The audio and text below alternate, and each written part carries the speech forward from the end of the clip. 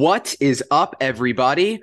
Welcome to Sales Stories in Real Life, episode 30. I'm your host, Alex Bruschi, and this is the show where professional salespeople share their experiences on times that they were in the buyer seat and they were on the opposite side of a sale. Today, we got a very special guest, Mr. Anthony Natoli. He is an enterprise AE at Lattice, co-founder of Revenue Lab. Anthony, you had a really interesting story that kind of blew me away pre-show, so I'm excited to get into this one. Your mom runs a charcuterie business. She's running the show. You're hearing her doing disco calls. Why don't you kind of share with us what she's been up to and what kind of takeaways you've drawn from it? Yeah, absolutely. So first of all, happy to be here, excited for it. And I was thinking about, a story I wanted to share. And a couple months ago, actually, I know we scheduled this and I was home at my parents' house and, my mom started this charcuterie business and she kind of blew up and I just never knew what that handoff was from someone coming to her with a request and her kind of nailing down what she was actually going to deliver. And so she gets a call one night. We're in the kitchen and she picks up her little notepad with her pen, throws her glasses on. She's in my dad's office on speakerphone. And this client or potential client basically is coming to her with hey, I've got this party. I'm looking around at some other people to kind of help with some catering and charcuterie. I heard about you from a friend and I wanted to get some more information and was kind of very vague on what she was looking for. So my mom needed to kind of do some digging about, what it is she was looking for. So I was super impressed. My mom basically took a step back and set expectations for the call. She was like, I really appreciate you, coming to me and sharing that. I've worked with a lot of different people that host these various different events. So for me to really get an understanding if I could help you or not, I want to dig into a little bit more about the event, who's going to be there, what do people like, are there any allergies? And so she just went through these list of questions that made it totally about them and made them feel comfortable to really understand what kind of experience did this person want. So she asked okay, so what is the event? Where is it? Is it indoors? Is it outdoors? Right. And she got them to completely open up and share.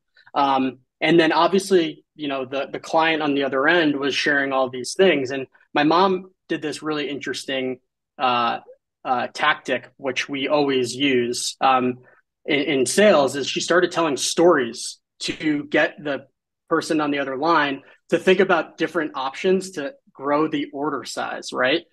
Because the pricing depends on the types of products that she's delivering to these folks. So if it's going to be sandwiches and a charcuterie board and maybe her famous meatballs, right? And so she told this story about a similar customer that came to her, and she was recapping. She's okay, so it sounds like you have little kids that are going to be there, but also a mix of adults. You all are big Italian food fans, but you also want that mix of charcuterie. So she did a great job of kind of recapping what she heard. But she's I also have an idea that I wanted to run by you. And then she shared what, a similar customer like them had done with her and basically made suggestions. And the client was blown away, and she got that commitment from them right there. And she turned what was a very vague idea into this fully complete order based on what that person wanted.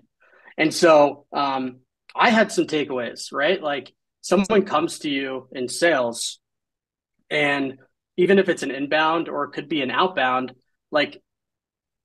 people have an initial idea, and our jobs as sales professionals to get them to think about it in a bigger way and be that resource, that trusted advisor, if you will, compared to all the other vendors they'll be looking at. And so here my mom separated herself as just another charcuterie business, as this expert in the space who's done this hundreds of times and really helped the person visualize this cool experience for them. And really gain that trust in those first few minutes by, setting expectations, sharing a customer story. So, obviously it's my mom, but it's so interesting to see that like sales happens everywhere, literally everywhere. My mom's never been trained in sales. It was just kind of natural for her and the conversation that she had. So I thought that would be interesting to kind of dive into a little bit. Man, I love this from the very get-go. I have a soft spot for folks that sell with no tech because I learned how to sell with a CRM of manila envelopes, right? Like, and right away she's like taking out her notepad, right? And like writing notes. Like there's no Salesforce, there's no HubSpots, no like logging notes or, doolies or anything. It's just get out the pen and paper and let's do it the old-fashioned way. So I love that. And I can imagine right away at the beginning, the customer that's calling probably reached out to other vendors, as I'm sure you kind of led on to. And I'm sure everyone else is picking up the phone and doing something along the lines of, all right, what's the guest list, right? What do you want? Here's the pricing, right? And it's just so borderline inhumane and just order taker. And she really dove in there and was asking those questions that are critical for charcuterie, like, is it indoor or outdoor? What kind of food does everybody like to eat? What kind of an event is it? So, I mean, like, what kind of a tonality is she having in these conversations too, right? Because some people might be a little bit turned off, right? If you're asking questions about like, hey, like, what does your family like to eat, right? Like some of these questions could come off improper if you're not asking them properly. Like what are, I guess, what are some of the questions and what are some of the things that you heard her saying that really helped that other person open up? Yeah, so great question. My mom comes off like she's from Brooklyn, New York, so she's very straightforward, but she has like this soft tone about her that just makes you ultimately like feel like you're talking to like, a mom, and it's phenomenal to listen to. Um, One of the things that she does is using like softening statements. So she would say something like, everyone that comes to me has a different budget in mind. So before I just tell you everything that I offer, like I'm curious, like what's the budget that you were thinking of kind of working with, and then I can share what other folks have done with that budget and how I've helped them. And it was just like, wow, like I could definitely learn something from that. Before just going in and asking like, what's your budget? Using that softening statement, or recapping after she heard something important, right? If someone says they have little kids, she dug into that a little bit more. So she's like, okay, it sounds like you have little kids. I know a lot of times they could be a little bit more picky. What are you envisioning for them? Right. And like really just like putting it back in their court and having them basically sell themselves on what they really want. And then my mom used all of that information to kind of just like formulate this, what we would call like a pitch. And just big, hey, I've heard these things. Here's what I'm going to recommend. And then, hey, also, I wanted to run this by you because it sounds like, you also may be interested in this based on, other folks that I've worked with. So I think the biggest takeaways for me were before she just asked like a pointed question or like feature dumped when we're just talking about food or food dumping, if you will, or like menu dumping, she used those softening statements to really understand like what she should be talking about.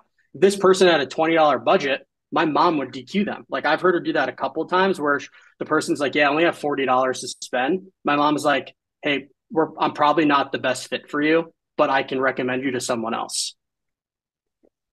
It's so funny because as I'm listening to you, I'm kind of like, sales is kind of like charcuterie, right? Like we always talk about like deliver a fully customized solution, right? And like charcuterie, you could go to the supermarket, right? And get some, freaking, cheese and salami, right? In a little plastic wrap for $20, right? Like, or you could go to someone who puts a lot of thought into it, who puts a lot of care into it, who fully customizes everything on that plate. Like, do you care if it looks beautiful, right? Like, do you just want volume? I mean, you can really, really, really customize every little nook and cranny of a charcuterie board. So now you came up with a new term, a trusted charcuterie advisor.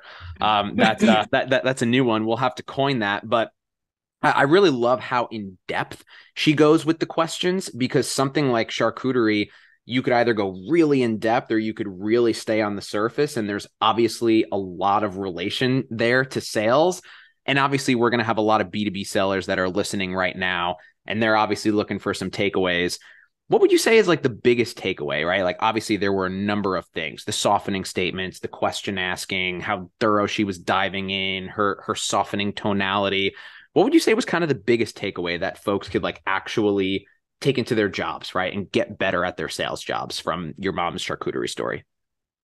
Totally. So I think the qualification process was super important because my mom obviously doesn't want to spin her wheels with, someone that's just going to be completely out of the price range. I also think one of the things that she'd asked about was like, hey, have you used someone like me before in the past? And asking about what that process was like. And the person ended up saying, yeah, we've done it before. Like we used, there's a company called Tuscany, which is like a Italian deli. And the person shared like what went well and what didn't go well. So, for anyone listening, usually when you're talking to prospects, they've used something in the past, whether it be like a manual process or a competitor. So asking them about like the last time they invested in something like this and what went well, what didn't go well. That way my mom knows, number one, like based on what didn't go well, can she actually help with? And what did go well, she could double down with and just say, hey, yeah, I can help you with this, but it sounds like, maybe there was some disorganization with how things were set up. And you're maybe looking for a little bit more hands-on approach because some of these orders are like $750 a pop. And that's a ton of money for, if you think about the comparison to the time that she's going to put in. And there's a lot of people that do charcuterie boards, so she's got to be able to differentiate herself with the types of questions and the experience that she's trying to create. And so, how I relate that back to B2B sellers is most software products are in very saturated competitive markets. And so you really need to understand like how you're going to differentiate yourself. And the way that you do that is just like being the better seller. And it doesn't mean that you're better at selling. It means that you're better at understanding what the person on the other end really needs and then creating that experience for them based on what they are actually looking for, and things they may have struggled with in the past. And it sounds like now that I'm speaking about it, it does sound a bit crazy because we're talking about charcuterie. But again, like, she does a ton of these deals, and for her, it's reoccurring business. So for her to land that initial client is like huge. So she takes a very thoughtful approach, because a lot of it's like referral based. So Referral based reorders. I love that distinction that you just made, dude. That was so critical. Is going back to, hey, have you ever done this before? Right. Or, hey, when you last bought charcuterie, what was that process like? Obviously extremely relevant to sales, but that's different than the status quo in most cases, right? Like that's not necessarily status quo, right? Like status quo is not, hey, I'm getting a charcuterie board every week, right? Like status quo is just like, hey, we're, like going about, this is how we go about our normal business. The last time that you did something like this may not necessarily be your status quo. And so you got to really separate those kind of two things of like, hey, this was your previous experience in this space. This is your status quo, right? And this is where you want to go. And you kind of have these 3 points that you could work off of from there. I really, really like that a lot. And this has been a blast. I learned more about charcuterie in this time than I most undoubtedly ever have. I mean, you and I were both just like coming up with like euphoric kind of discoveries on the spot. I love episodes like this. Great takeaways for the B2B sellers. We're going to have a lot of really good sound clips in there. I'm excited to pull those out.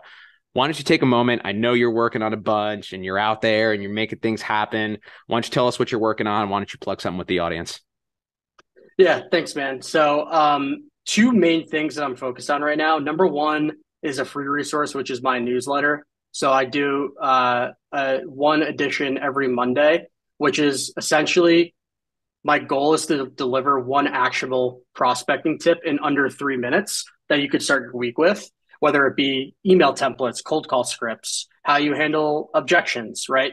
The whole nine as it relates to prospecting. And I think the beauty of it is I prospect every day. So they're tips from the trenches, if you will. I like to call them Natoli's nuggets, but that's one thing. The second is I think a lot of people are focused on pipeline right now, especially sellers that are, in the midst of this economic downturn. Like pipeline is number one. And so my buddy Tom Malemo, who used to work at Gong, and we created like a cohort style prospecting boot camp for folks that maybe aren't getting the coaching or the training that they need, but realize that they need pipeline. And so it's like a 6-week cohort.